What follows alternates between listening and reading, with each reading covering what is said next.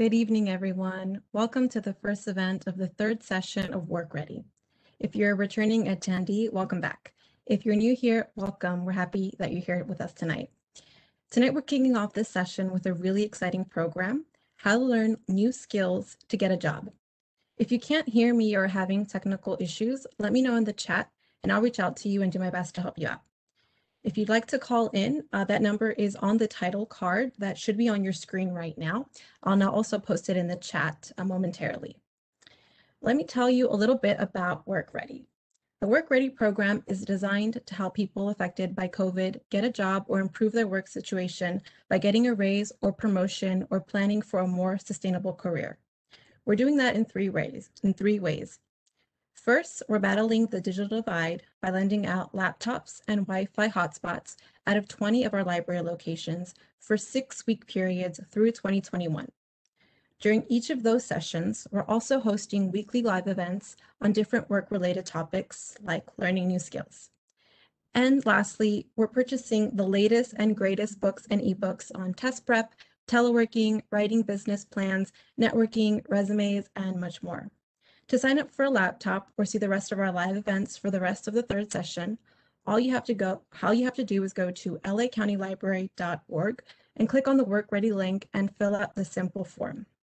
And once again, I'm Ana Silvia Torres, and I am a librarian here at LA County Library, and I will be moderating tonight's event.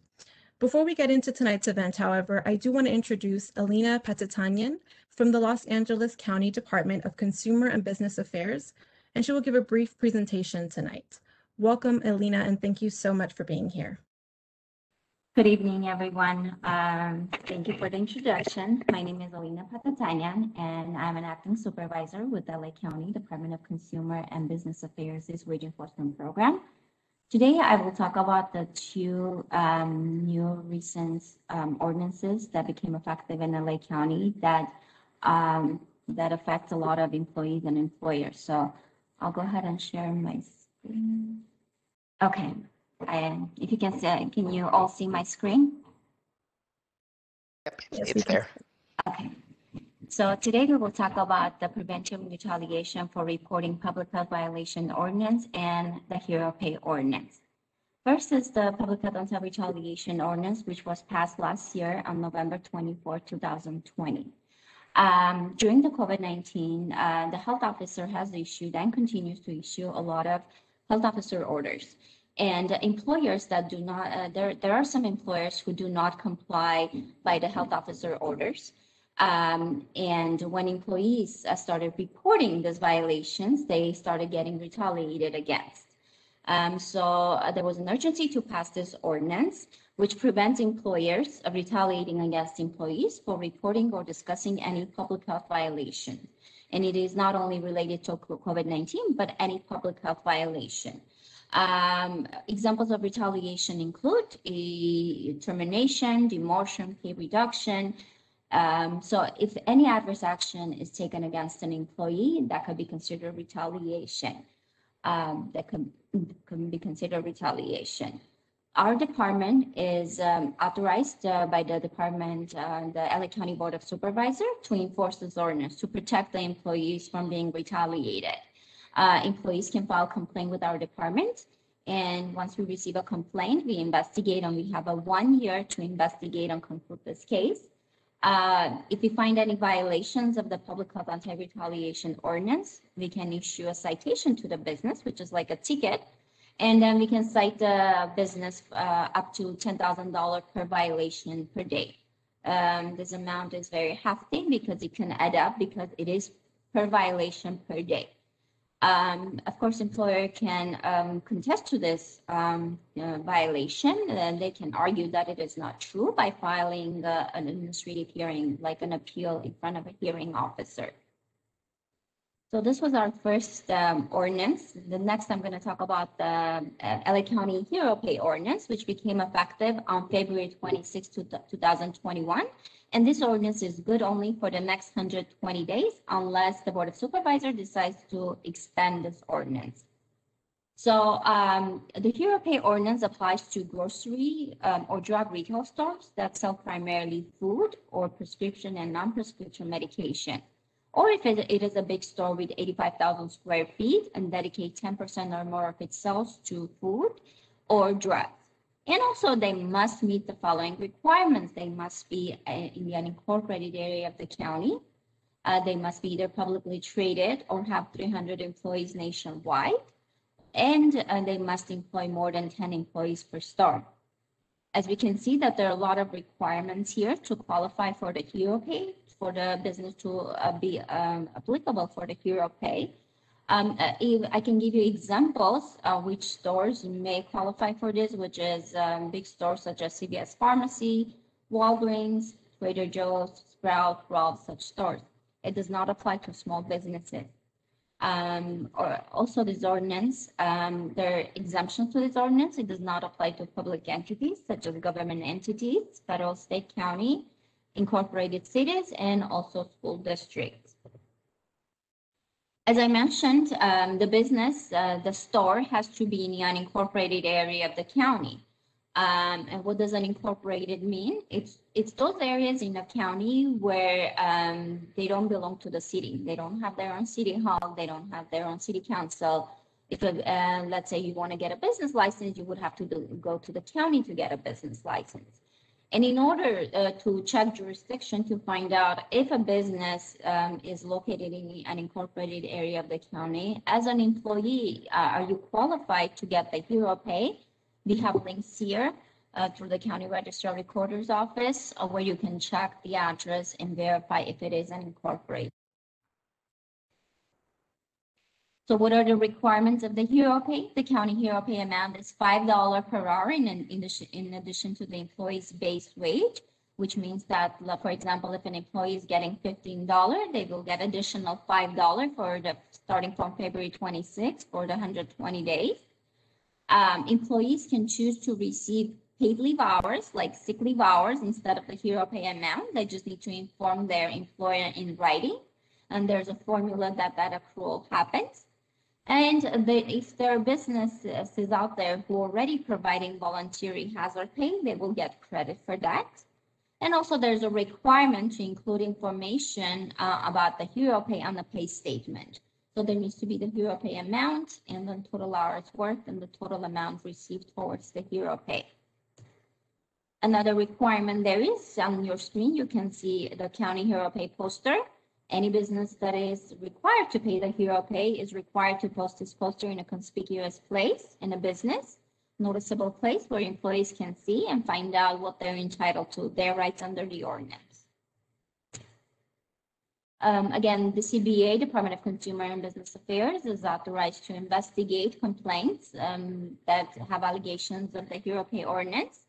If we find any violation, we may issue a wage enforcement order, which is like a citation ticket, where we can assess fines payable to the county and or to the employee. And also, where applicable, we can reinstate the employees to the position that they had. For example, if the employee was fired, retaliated because they asked to get the Hero Pay, we can reinstate those employees to their position. That concludes my presentation. Here we have some contact information specific to Public Health Anti-Retaliation Ordinance, Hero Pay, and also there's my email address, my name and my email address. Thank you for being here. If you have any questions, I'll be happy to answer. Even after the presentation, you can email me directly, or you can email to the designated email with your questions. Thank you.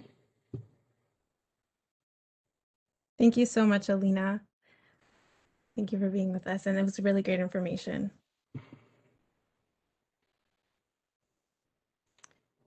All right, so once again, thank you so much, Alina, for being here and for providing that information.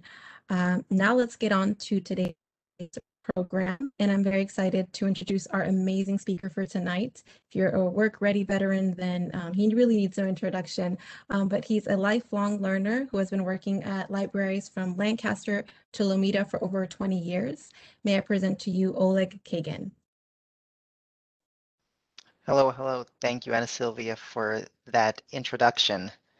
I appreciate you moderating today, and I join everybody who's on the program today to thank you for doing that. So I'm going to bring up my PowerPoint. There we go. And thank you very much, Alina, for telling us about the two important ordinances that are important for all LA County workers. So welcome to How to Learn New Skills to Get a Job.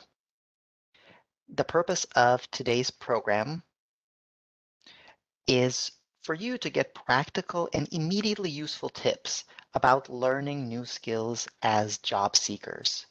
Now, I'm going to be talking about a lot of information. It's jam-packed into about 45 to 50 minutes.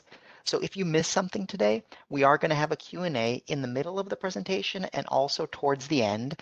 And of course, per usual, I'm going to send an email with Elina's presentation, with my presentation, and any links or documents that I talk about by email to you tomorrow. And this presentation will also be available via YouTube on our YouTube channel at youtube.com/LA County Library in the Work and Career playlist. So if you miss something here, or you have to leave the program early or something, don't worry, you will be able to hear the program and watch the program again in the future. And if you really love it, you'll be able to recommend it to other people. But we'll see.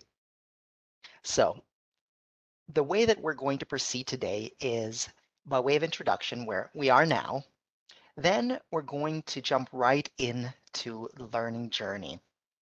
We're going to talk a little bit about how to assess your learning style, and all of the details that are involved with you and whatever skill that you're going to learn. Then we're going to jump into breaking down job descriptions, essentially where it all starts. We're going to analyze the actual skill that you might want to learn, and I'll give you a few questions to think about that. And then I'll get into showing you the methods and the different resources that are available to you to learn new skills as a job seeker. I'll close with some practical tips and hopefully on a bit of a motivational note. So before the learning journey, hi, my name is Oleg Kagan. I'm the Community Engagement Coordinator for LA County Library. I'm delivering this presentation to you tonight, not just because I've had a years-long interest in the psychology of learning, but also because before becoming the Community Engagement Coordinator, I've had all sorts of jobs. And these jobs have forced me to learn all sorts of skills. As a computer teacher, I've had experience teaching people job skills. And so it's not just as an enthusiast of learning and psychology of learning that I come to you today, but also as a lifelong practitioner, both in my personal and professional lives. So that's me. How about you? Before we start learning any skill, I recommend answering some questions about yourself in order to develop the most effective strategy for you and your learning journey. The first question that you need to ask is, how do I learn best? Now, for some people, you immediately go to the idea of learning styles, which is to say, oh, I'm a visual learner, I'm a tactile learner. You know, I need to write everything down to learn. And while though that's a good start, that idea of learning styles in that way has been scientifically discredited. It also doesn't make a whole lot of sense, because consider, if you want to learn Microsoft Excel, are you really going to just listen to an audiobook? Or if you want to learn a language, can you do that with tactile means? Of course not. You're going to, what you learn, the skill that you want to learn, has to match with whatever style that makes sense for it. And so how do you decide how you learn best? Well, there are two questions that you can ask. The first is, think about the best experiences that you've had in your life as a learner. Did you have a good teacher? Did you at some point take a really interesting course? Did you read a book that taught you a lot about a subject? What about those things made them effective for you? And then, of course, you can think about what situations were your worst learning experiences. And so when you plan your journey, you want to avoid whatever elements of that happened. If it was a terrible teacher, well, don't take any more classes from that teacher, but also think about the qualities of that teacher. And if you're going to be using a teacher to learn your skills, make sure that you avoid those red flags. Is there urgency in what you're trying to learn? There's a big difference in how you plan your strategy. If you see a job application and the deadline is in a month and you need to learn a skill or two to be competitive for that job, you only have a month. And so that's going to determine how much time you're going to have to spend learning that skill. If you have all the time in the world or you're just learning something for fun, then you don't have as much of a hurry and you can relax a little bit. Related to style and time is access. So if you need to learn something in 2 weeks or a month, then you're going to use different resources than if you're going to learn if you have a lot of time. And in that situation, it may be worthwhile to invest some money into developing that skill. All the resources that I'm going to be telling you about today are free. However, just because something is free and available, there's so much available online.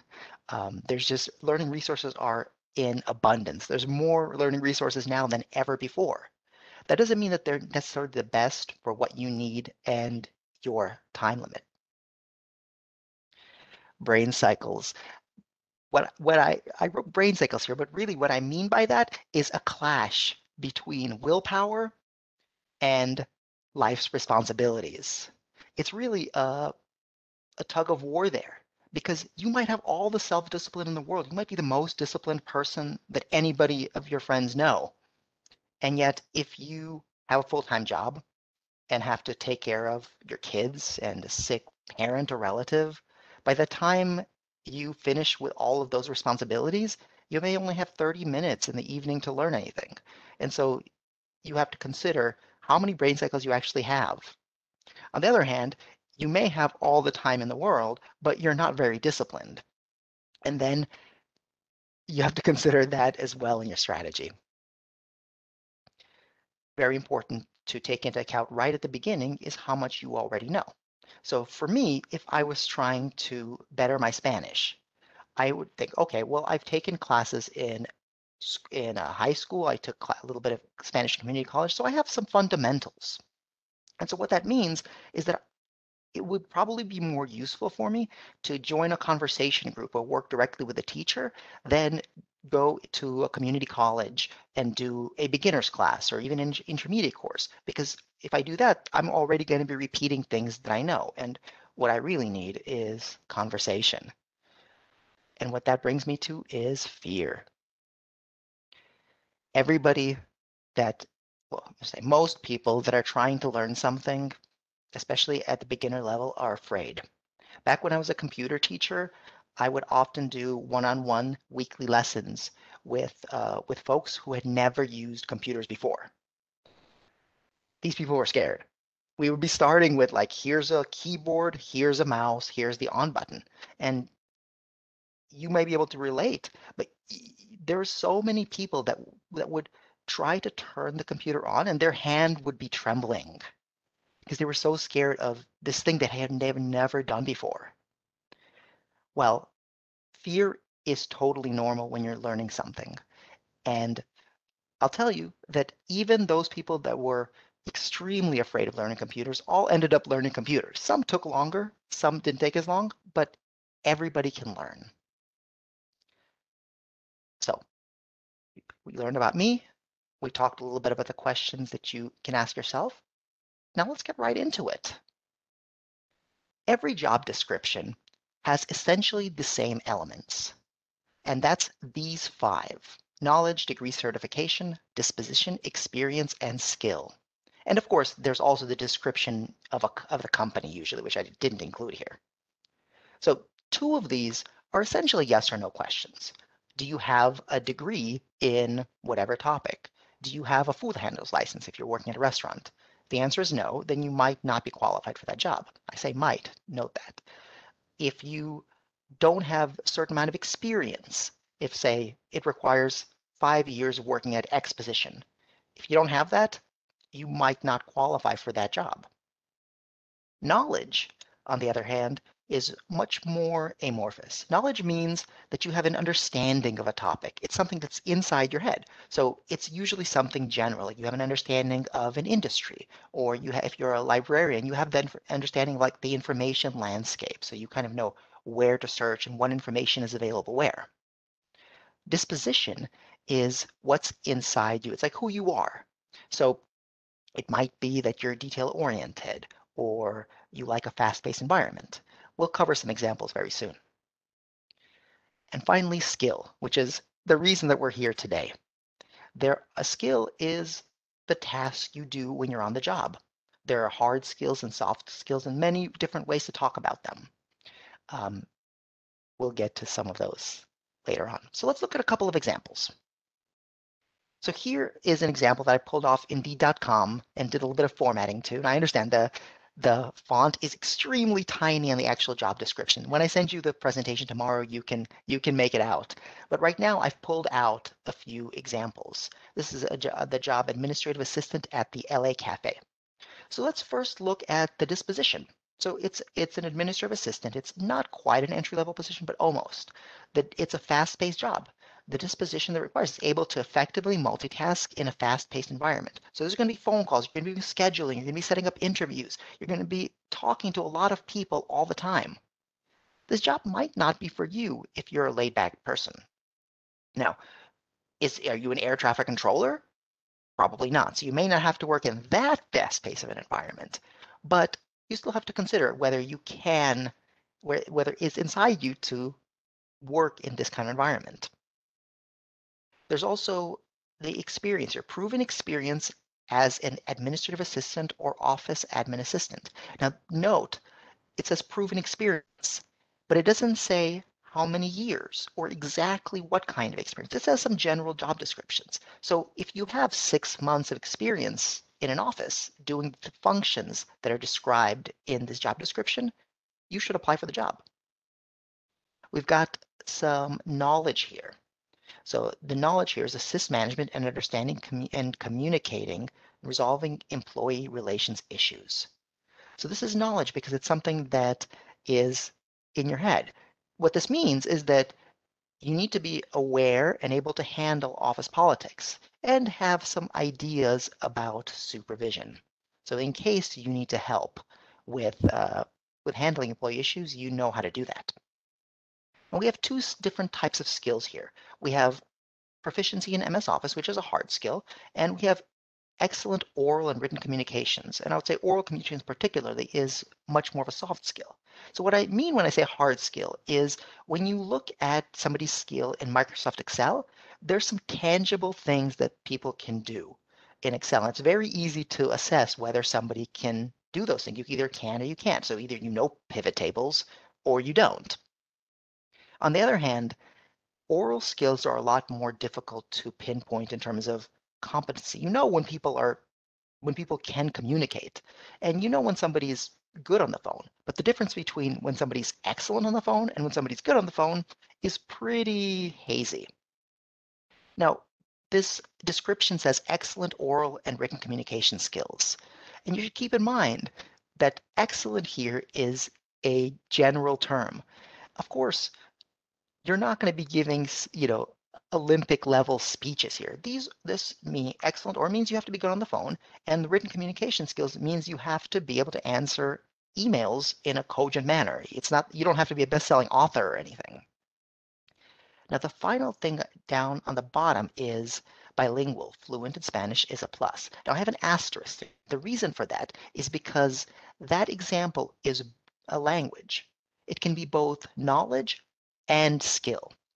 It's skill if you're conversant in a language, if you're able to talk to people just at a basic level, even slightly above a basic level.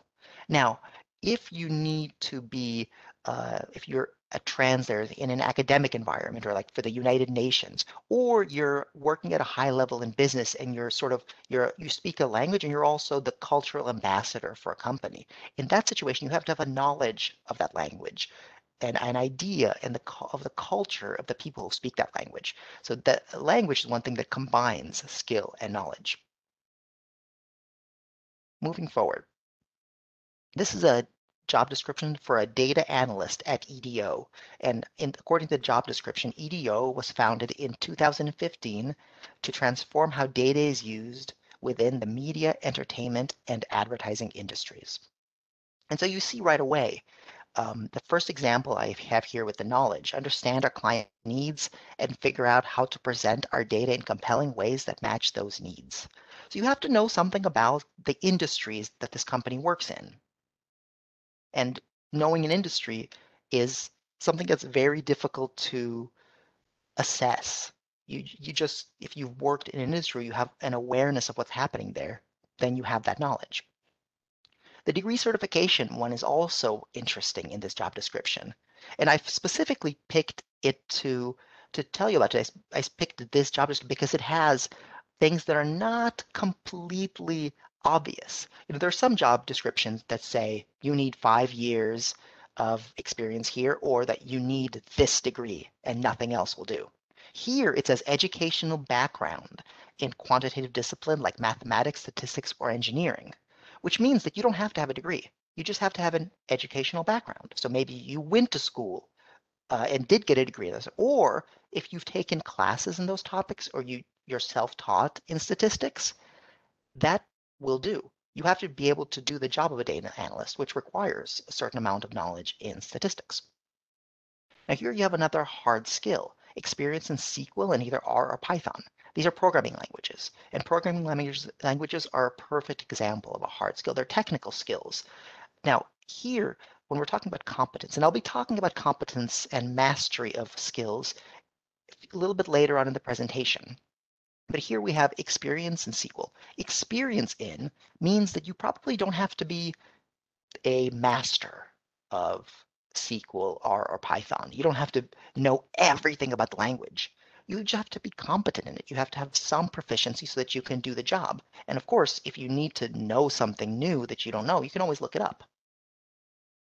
Here we have another disposition, and this disposition really gives you the idea of a spectrum of how somebody can have a disposition. So here's patience and meticulousness necessary for precise data analysis and data exploration. I really like patience and meticulousness. This is very good. Now, this is essentially, you've got to be detail oriented. Now, there's a difference between detail oriented. If you're running the register at Arby's, you have to be detail oriented there too. And if you're analyzing data as a data analyst at EDO, and the difference is the consequences. If you give somebody the wrong change by a few cents, it's not really that big of a deal. But if you're cleaning up some data as a data analyst and you mess up in Excel and you're not paying attention and you run a report that's going to take 2 hours and then you use the incorrect data in that report to present to your superiors or clients information that's going to make them or going to help them make the wrong decision, as it may cost hundreds of thousands of dollars. Well, you've got to be a bit more detail oriented there. You've got to have patience and meticulousness.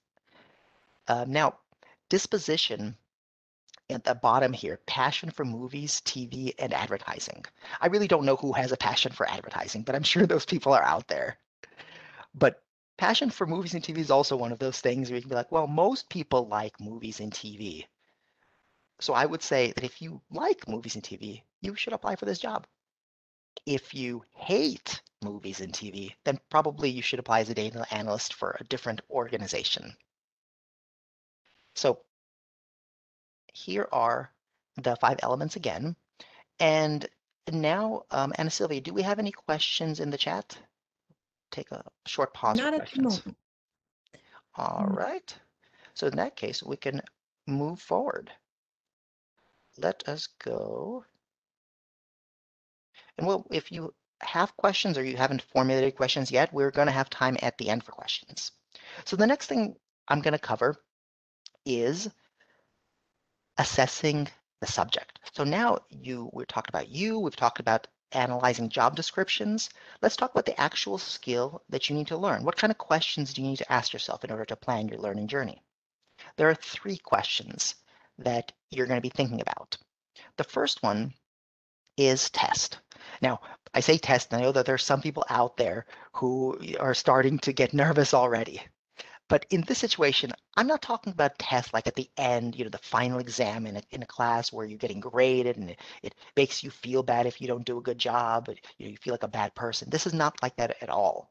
What we're talking about here is something that's talked about a lot in books about learning. It's low stakes assessment measures. And there are two things that are involved with this. The first is you're trying to figure out how much you know at different times in your learning journey. And the only way to do that is if you test yourself. These tests aren't a big deal. What they do is they tell you what you know and what you don't know and what you need to work on later. So you do a lot of different tests, or you do, it could be an exam, it could be a practice project, and then you identify, oh, these are my sticking points. Here's what I need to work on when I practice later. And the other thing is, and I'll talk about this a little bit later too, is when you're testing yourself, it's also helping you actually learn. When you do low stakes assessment, while you're a little bit anxious about not knowing something, when you're doing the test, the actual process of thinking about that test actually helps with retention. And this is something that's been scientifically proven. The next two ways to assess a subject are competence, or mastery, and method. What's the best way to learn? And I have separate slides for this, so let's jump right into competence. There was an excellent article put together by Stewart and Hubert Dreyfus in 1980, a 5-stage model of the mental activities involved in directed skill acquisition. In this article, Dreyfus and Dreyfus put together these different levels of competence or mastery and the mental functions that are associated with them. Now, I'm going to break down this table for you, and this article is actually available for free online, so if you're interested in reading it later, it's actually quite good, and I can send you a link. So let's talk about breaking down this table by talking about driving. Most of us have learned to drive, and compared to some other skills, you can go from being a novice driver to at least being proficient or an expert driver in a few months. So we can all kind of understand the different stages here. So when you start as a novice, you're really just getting the lay of the land. So imagine yourself sitting in the car with a relative or a driving instructor, and you're not driving it. So that's why the recollection is non-situational. You're just learning, okay, here's a steering wheel, here's the brake pedal, here's the turn signal, here's how I have to adjust the mirrors. You're sort of not really even in the situation of driving on the road. You might maybe you're going to drive in the parking lot just to really get a sense of the car. Now, once you get on the road, you're moving into the position of competent. And the difference here is that now it's situational, so you're on the road. And your recognition, though, is still decomposed. And what that means is that you're thinking about every single step that you have to take, no matter what you're doing. So if you're making a right turn, you're thinking, okay, I'm making a right turn. Keep my hands here. Now I have to check the mirror, and I have to check the other mirror. Now I have to see if, turn the wheel this much. Oh, there's any cars there. Do I have to wait now to turn? So you can see you're breaking it down into these minute steps. And we know we do this when we're starting anything. We're so wrapped up in the task that we have to literally break it all the way down. Once somebody becomes proficient, they stop doing that. You now can just make a right turn. You say, I have to make a right turn, and you just do it. And you don't think about every little step. You're sitting in the car and you get going. You're basically just going, okay, I have to get from point A to point B, and you get in the car and you drive. But when you're proficient, your decision mental function is still analytical. And so because you don't have that much experience, perhaps in the skill, you're still thinking a lot about every decision you have to make. So you might be thinking, do I make a right turn here? You're thinking at a higher level. You're not like within how to make a right turn, but you're still thinking, do I have to make a right turn here? Or is this the best time to switch lanes? You're still kind of considering it. Moving into the expert stage, you now have an intuitive feeling about these things. You've driven enough where you just know when to switch lanes, when to make a right turn, when you can run the yellow light. You're not really working your brain to figure out the pros and cons of these things. So there's not that much difference actually between expert and master.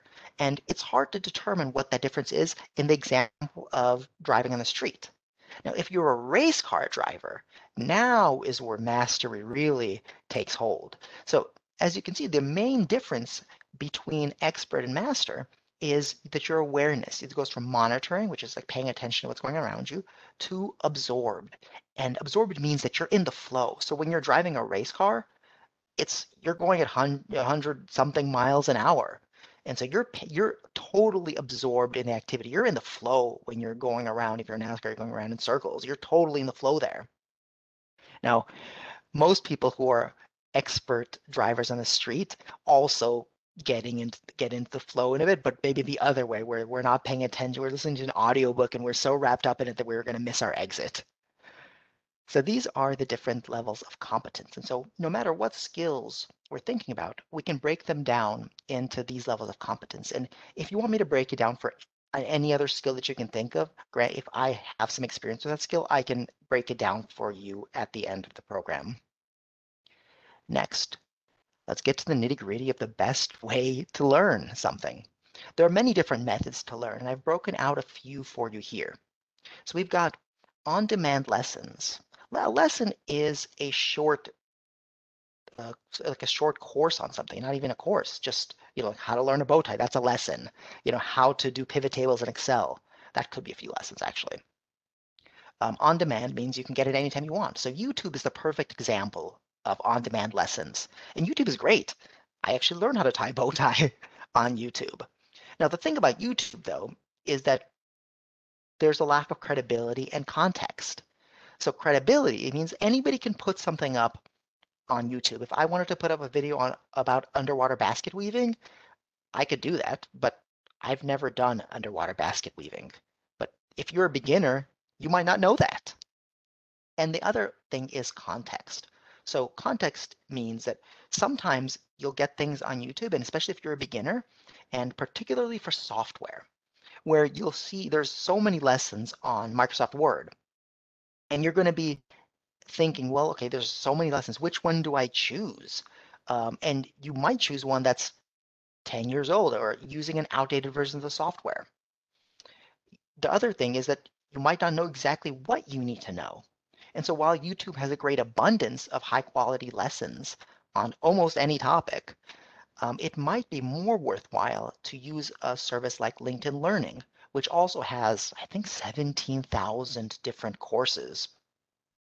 But they're broken down in a way where you know that the person that's teaching the course is credible, that they've written books and have a lot of experience in the topic, and that what you're learning is exactly what you need to know now about the updated software.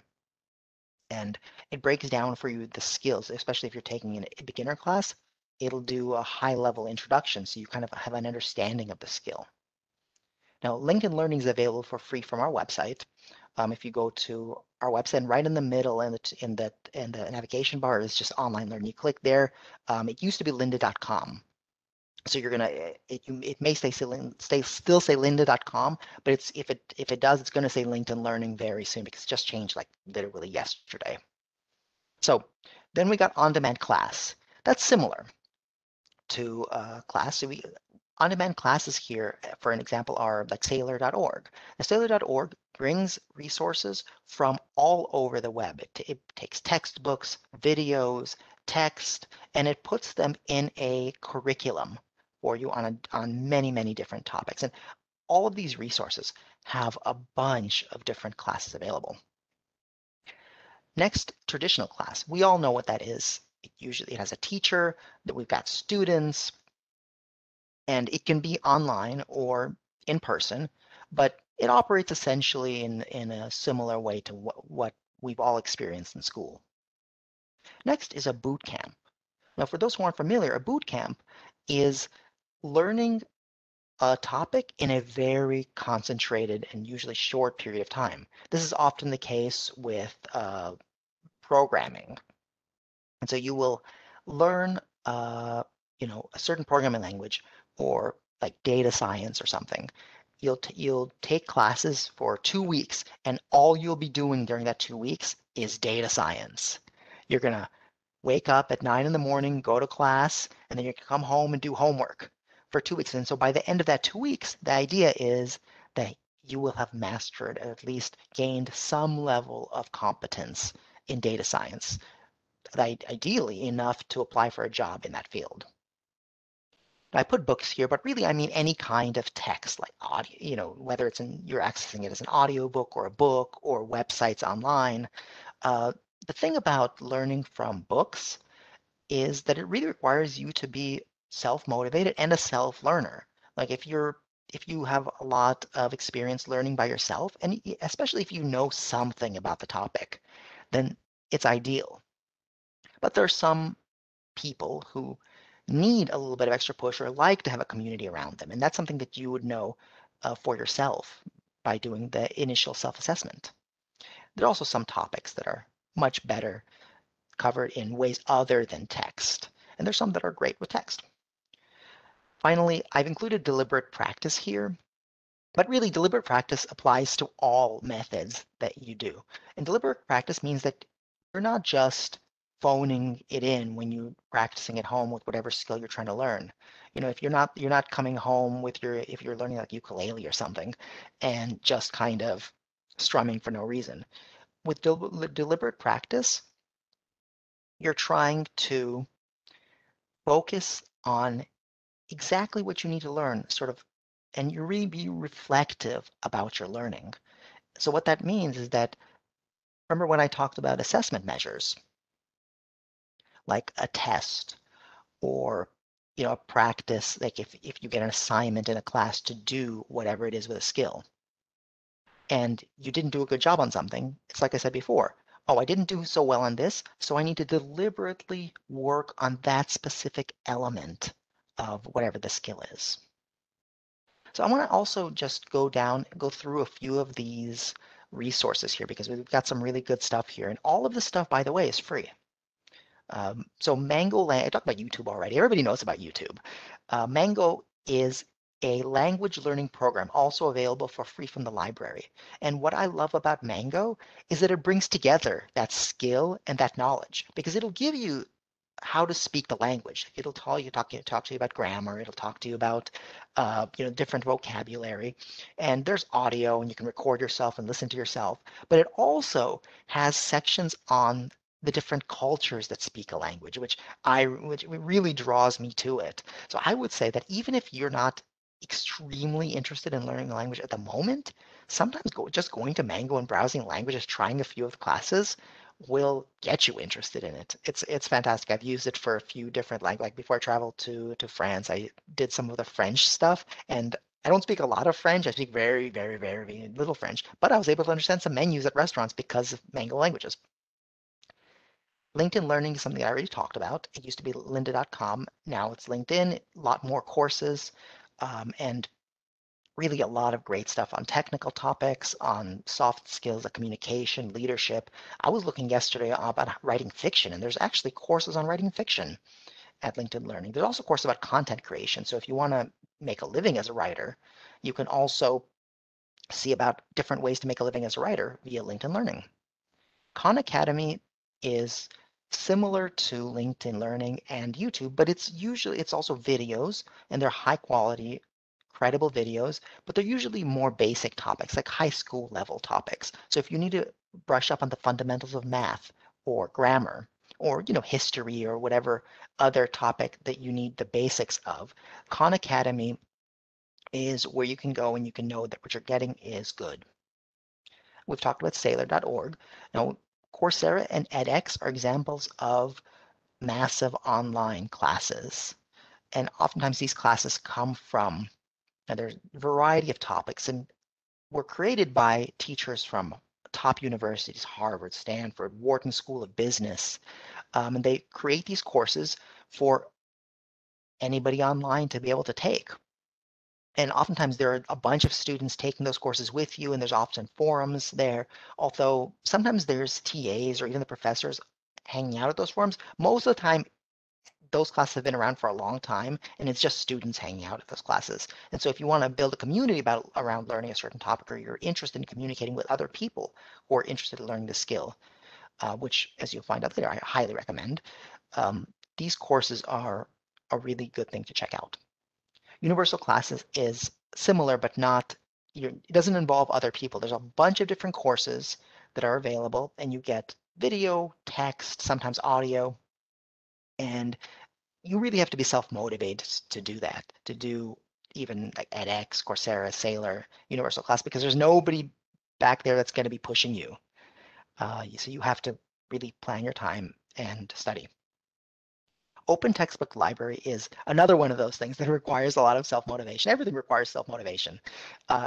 Open Textbook Library is a collection of textbooks on different topics. And so if you already know about a topic and you want to learn more, or if you want to just get started and dip your toe into something, you can go there, you can download the textbook, and it's just like a regular textbook, but it's free and available for you online. Many people already know about Duolingo. This is a language learning app that gamifies learning language. So it creates that motivation for you. You know, if you log in for 15 minutes, it gives you some kind of ribbon, and if you do a certain amount of assessment, it gives you a ribbon. It's really nice. My brother uses it, and he was just telling me how much he enjoyed it. Finally, saving maybe the best for last. I don't know. I really like Gale courses. I've taken a bunch of courses. Now, Gale courses is more like a traditional course than an on-demand class, except for the class itself isn't in real time. So the way it works is there's 6-week classes, and they usually start every 6 weeks on different topics. And the content is released, I think, back when I took a course, it was every Wednesday and Friday. It may have changed now. And so it's mostly text. You go through the content. Sometimes they give you homework. And then there's a forum where you can communicate with the students and the professor. And these professors are very generous. I mean, this is free.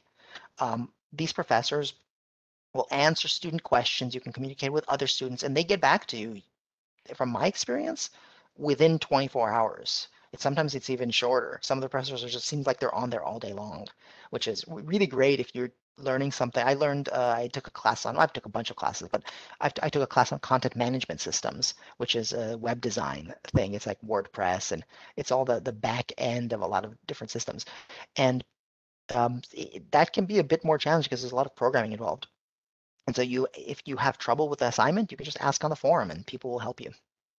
So these are the different methods and resources for learning. And now we're getting towards the end of our program, and I want to leave you with some practical tips, things that you can take with you on your way out. So I talked about this a little bit before. Study with a teacher, another learner, or a community. This is almost like a superpower of learning with other people. Because when you're learning by yourself, you have nobody to sort of interact with. You have nobody to bounce ideas off of. If you have a problem or you're not able to solve whatever you're doing, having somebody else, even if they're a co-learner, even if they're just learning at the same level as you, is just another brain to help you. Also, you stay motivated because you've got somebody else going, okay, I'm on this chapter, where are you? Now, the other thing is that, I talked about ukulele before. I started learning ukulele a few years ago, and I am not a musical person. I practically have a tin ear. And so I tried to learn from YouTube because there's so many ukulele videos on YouTube, and I literally couldn't tell if I was doing the same thing that the person on YouTube was doing. So I started studying with a teacher, and that changed everything because that person who was an expert, was a master, was able to give me feedback on exactly what I was doing, was able to assess my skills. So it's like, we're talking about different kinds of assessment. Having a teacher look at you play whatever homework they gave you, that's a form of assessment. It's low stakes because if you mess up, so what? You're going to be messing up all the time. But the teacher can say, oh, you messed up for this reason. And so when you go home, you need to work on this. And that's very helpful. I was also into talking about ukulele. I also studied with a community, and I had a ukulele group at my library. And so I was able to have fun playing with people. So I was cultivating my interest in ukulele as I was improving my skills. Scheduling time. I've been talking about motivation this whole time and sort of self-motivation and discipline. Scheduling time is also something that you really, as adults, kids go to school. They've got set time where they're learning, they have homework when they get home. As adults, and especially if we're busy, if we're also doing all the job seeking stuff, we really need to set time aside to do the learning, whether it's 15 minutes, 30 minutes, an hour, if it's every day, every other day, just weekends. Setting aside time and putting it in your calendar means that you can't go, oh, I don't feel like it today. I'm going to do it tomorrow. No, this is the time you set aside. So this is the time that you need to learn.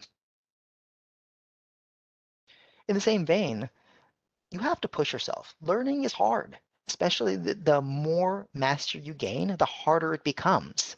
And so you need to have self-discipline and you need to motivate yourself and push yourself, whatever that takes. If you want to reward yourself with candy or a nice coffee afterward, then do what it takes. But don't push yourself too much. There's nothing worse, theoretically, than if you're learning something, if you just push yourself to learn something, and then you burn out and decide, you know what, I'm sick of this. I'm never going to do it again. Not good for a job search, not good for, matching those skills in the job description, and just feels bad. You don't want to overtire yourself because that harms retention. I've been talking about the benefits of assessment. Pressure testing is similar. It's a term that often is used in martial arts where if you're learning self-defense and you never actually use that even at 75% uh, of force, then how do you know that your skills work? How do you know that your movements are effective? It's the same with almost any skills that you learn. You actually have to do the skill. So I like to think about public speaking with this. And I know that there's a lot of people that are afraid of public speaking. But the reality is that there's no better way to learn. I would even say that there's no other way to learn public speaking than to actually get up in front of people and talk. And that's why Toastmasters is so great, because not only does Toastmasters force you to give speeches, um, but you also get assessed by people. There's with every speech that you give, there's somebody who serves as an evaluator, and they answer certain questions about your talk. So there's some talks where you're focused on vocal variety. There's some talks where you're focused on outlining your talk. And by going through this process where you're essentially doing low stakes talks, there's a 5 to 7 minute talks at different meetings, you're able to pressure test your skills, and you're talking often in front of strangers or people you don't know that well, and so when your skills are starting to improve, and you're putting yourself in that difficult situation with the skill. If you're not talking about public speaking, if you're not talking about something that's sort of public, then if we're talking about like Microsoft Excel or even like social media, just using it, social media particularly, like posting, like trying to interact on it is pressure testing your skills. If you're doing Excel, then think about a something that you would actually be doing at work and do that. And then if you have somebody who knows about Excel, then have them test your work. Have them see if what you've done is good or if there are better ways that you can do it. And then use whatever feedback they give to inform your deliberate practice. Finally, cultivate interest. And we're getting towards the end here, and I know that there are probably people out there going, interest. Interest. I need to learn this skill to get a job. And that's true. We can't all be interested in everything. But I will tell you that interest is important, not just because it makes learning more pleasurable, but also because it actually helps your cognition. When you are interested in something, you learn it better. I think back to people I knew in high school, some of the people who were, not very good students, but at the same time knew every single player that played on the Lakers and knew all of their stats and knew who the Lakers were playing and all of the other people who were on the other team and knew their whole record. And for the past few years, they kept all that stuff in their head. So because they were interested in it, they were able to maintain that knowledge. So cultivating interest is about thinking of what the possibilities are with the skill that you're learning. So if you're learning the skill for a job description, it's going to help you get a job. It's going to help you open up other areas of your life. If you need to cultivate interest, you might also think about how what you're doing relates to things you already know and try to parlay that. Now, you can also just think, well, you're like, I'm interested in Microsoft Excel. That's weird. Most people don't care about spreadsheets. Most people find spreadsheets boring. But I learned Microsoft Excel, or I became, more of an intermediate user, maybe slightly more advanced than intermediate, because it helped me with my job. Because a few years ago, I was keeping a lot of different kind of stats, and I was often asked those stats, and I would have to go in and I have to fiddle with my numbers, and it would take me a long time to come up with the answers for those stats. And so I developed an interest in Excel because it was useful.